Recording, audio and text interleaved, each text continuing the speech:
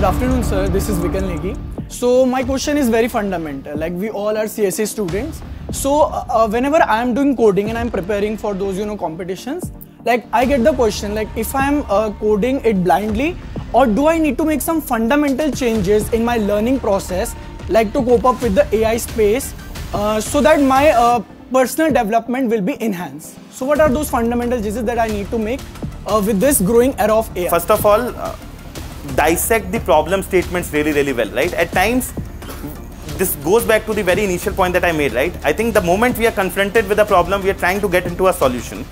I think as a computer science engineer, you should not just think about coding as a means to solve the problem. You have to be worried about many different problems, right? Is your code going to be performant enough? Is it going to scale faster, right?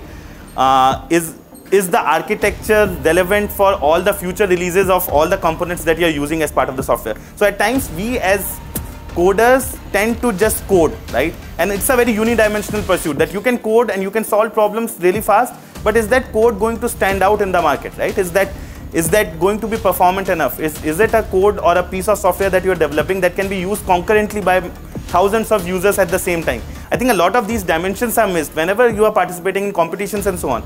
In fact, if I know about this, Kaggle is a platform, right, where a lot of people participate on AI codes and AI platform, like AI solution development. I think one of the dimensions that they also rank the top teams on is how performant is their code, how fast it can run, right? How many people can use it at the same time. So it's not always about getting the top level of accuracy or solving the problem extremely well, but then not being able to serve to a wide variety of audience. It's okay to solve it 95%, but then be very confident about if 100 million people of users use it, it won't break down.